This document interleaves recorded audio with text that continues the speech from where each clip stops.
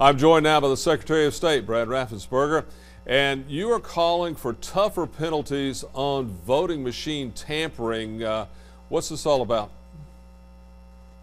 Well, the federal government has declared elections, election infrastructure critical, and so it's already recognizes the importance of making sure that bad actors don't mess with our election equipment. So I believe that Georgia law needs to be very specific, and we need to have specific penalties that need to be severe felonies with specific jail time, 10 years, when people try to hack into a system, try to gain access, unauthorized access to election equipment.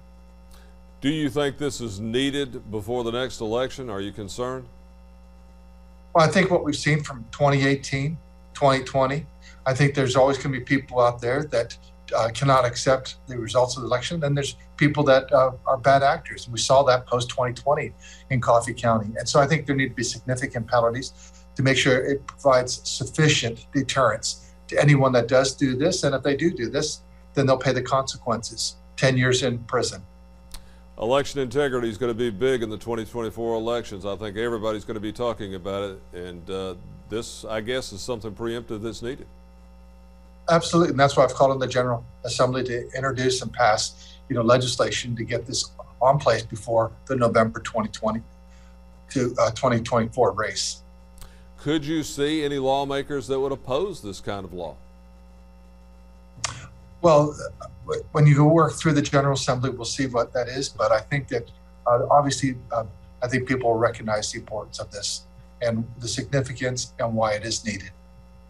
You talked about Coffee County. Where does that case stand now?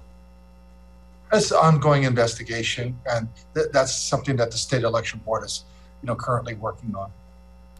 All right, so 10 years in prison minimum. Hopefully that will make people think about keeping our elections fair. So what else is going on as you prepare for 2024? The voting machines in Georgia still a talk even years later?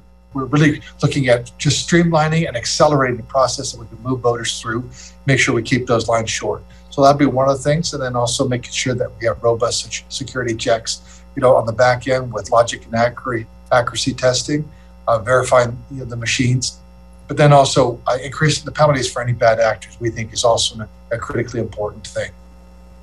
I guess work on election season never ends. Brad Raffensberger, our Secretary of State in Georgia, thank you very much for joining us. You're welcome.